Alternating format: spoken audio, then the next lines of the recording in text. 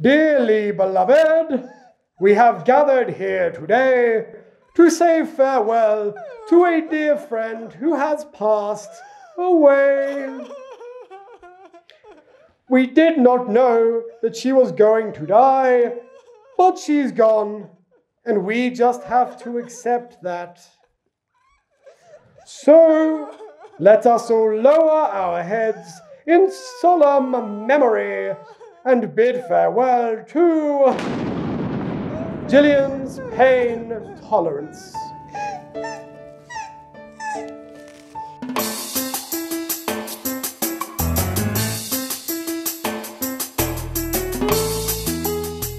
Dear Diary, over the past few years, my pain tolerance has just plummeted. I used to be able to take spankings that were really intense. I remember one time at TASP, Princess Kelly May gave me such a long and severe strapping right in the middle of a public room that people actually remarked on it, even a few days later. That made me feel cool. It made me feel desirable. But now it seems like I wimp out after just a few strokes of wood, and I don't understand why. It's frustrating and scary. I'm scared that it makes me less valid as a Spanko. I'm scared that this makes me less desirable as a play partner, or even just as a partner. My fantasies haven't changed at all. They're every bit as intense as they always were. But my physical ability to play to a degree that matches my fantasies seems to be changing, and I don't understand why. Only the other day, Daddy paddled me and I dropped to the ground after only 4 or 5 swats because it hurt so much. As I sat there, rubbing my barely pink bottom, I couldn't help but wonder, is my value as a Spanko tied to how much pain I can take? Let's talk about pain tolerance. No, but I mean, let's really talk about it. Because I am fully aware that what I am supposed to say right now is pain tolerance doesn't matter. A Spanko with a high tolerance for pain is not cooler or more desirable than a Spanko with a low tolerance for pain. Everyone's body is different, and that's not only okay, it's magical. And that's all true. That's all 100% true. But I know, and you know, that that's also not entirely the whole story, right? Because it's also true that Spanko bottoms with a lower tolerance for pain often do feel some insecurity about that. I feel that insecurity now too, and it sucks. I still love leather implements, but over the last few years, I've turned into a whiny little cream puff when it comes to anything that involves wood. And I know I shouldn't feel insecure. I've done the Googling, I've read the research. I know that pain tolerance has been scientifically linked to a huge number of factors, including temperature, stress, hydration, menstruation cycles, even whether or not a person has red hair. I know all of the scientific and logical reasons why pain tolerance doesn't matter. But that doesn't help me feel less insecure. Because this thing we do isn't logical, right? What's logical about magic? I've tried to figure out why my pain tolerance has changed so much over the past few years, and the best guess I can come up with is I'm just psychologically a lot happier and more sexually satisfied than I was 10 years ago, when I first started going to parties and getting involved at the broader fetish communities. Back then, I was so desperate and thirsty internally that I just think I needed and craved an equally intense external style of play to distract me from how sad and unsatisfied I was the rest of the time, basically. And to be totally clear, that is a theory I have about myself. I absolutely am not saying that anyone who likes to play hard is trying to fill some kind of internal void. I'm just saying that I was. It seems that my natural preferred playstyle isn't as intense as I used to think it was, and that's okay. I'm still getting to know myself, as we all are, and I'm glad I'm not the same person today that I thought I was back when I was 26. But some insecurity is still there, because it's not just about me, right? I want to be happy and satisfied, but I'm not the only person in my life. There is someone else around, and I want him to be happy and satisfied too. Dun dun dun! Law and Order music. Please state your name for the record. Daniel Slitskin. Roll. I'm at top. I'm your top. Hey! This isn't about me, Chucko. Stay focused. So you say you're a top. What kind of top, exactly? I'm a spanking top. Oh, so that means you like to administer spankings, is that correct? Yes. Any kind of spanking? As long as it's consensual, sure. So does that mean you sometimes use implements? Yes, implements are fun. All right, paint a word picture for me here. What kinds of implements are we talking about?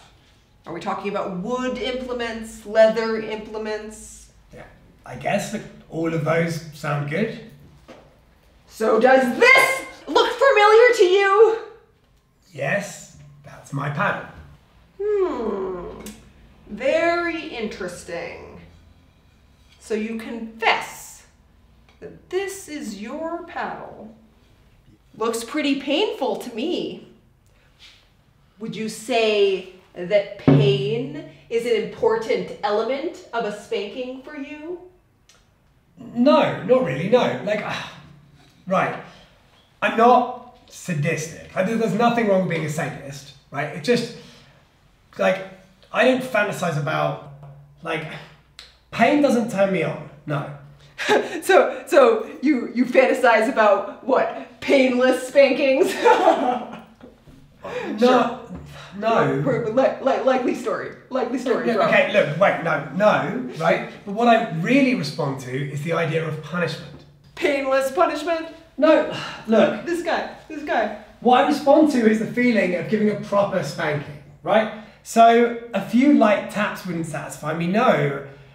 But when a person has a low pain tolerance, it's actually easier for it to feel like a spanking has accomplished its job. So you expect us to believe that you wouldn't mind at all if your submissive couldn't take a really brutal spanking? Of course I wouldn't mind.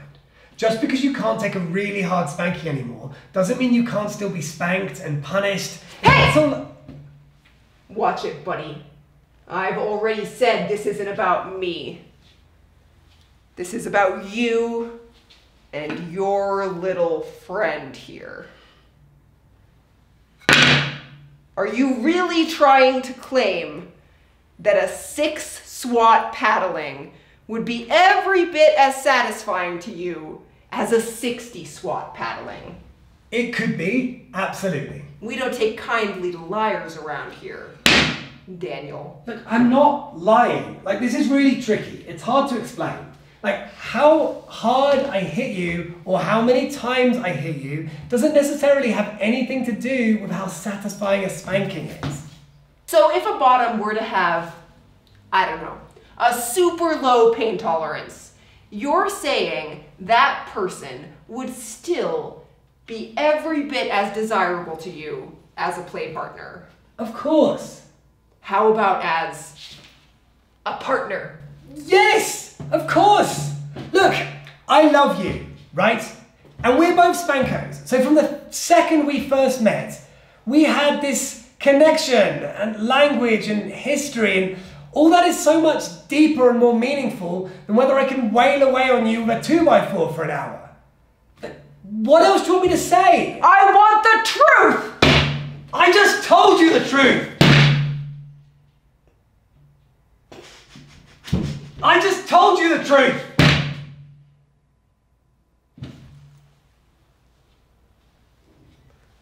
Well, it looks like we got a little storyteller on our hands here. Book him!